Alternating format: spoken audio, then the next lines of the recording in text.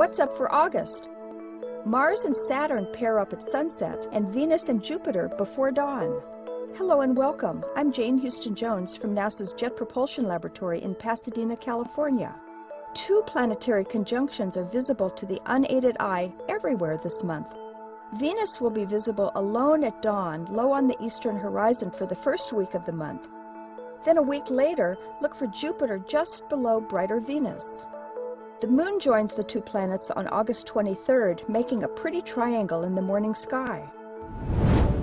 A dramatic close pairing of Mars and Saturn unfolds all month long. On August 1st through 4th, notice bright Mars in the southwest sky between fainter Saturn on one side and Spica on the other. The moon hopscotches through the three objects each night, moving from the right of Spica on the 1st of August to the left of Saturn on the 4th. By the end of the month, swift Mars is to the lower left of Saturn, and the moon joins the pair on August 31st. The Milky Way of summer comes into view as the sky darkens an hour or two after sunset. On the night of August 12th and 13th, the moon is visible all night long, competing with the peak of the Perseid meteor shower. But don't let that big bright moon deter you from a fun sky-watching and Perseid meteor-watching night. The brightest meteors will be easily visible despite the moonshine.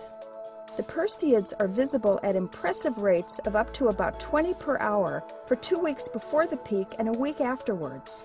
That gives weekend campers and stargazers a good opportunity to see plenty of Perseids on August weekends through the 17th. Aim your binoculars at the Big Dipper and then star hop to Polaris and on to the right or east to the nearby W-shaped constellation Cassiopeia. From there, keep scanning right and you should be able to spot the Andromeda Galaxy with your binoculars in the nearby constellation Andromeda.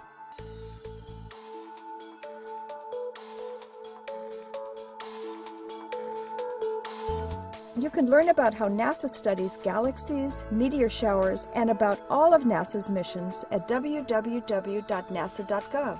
That's all for this month. I'm Jane Houston Jones.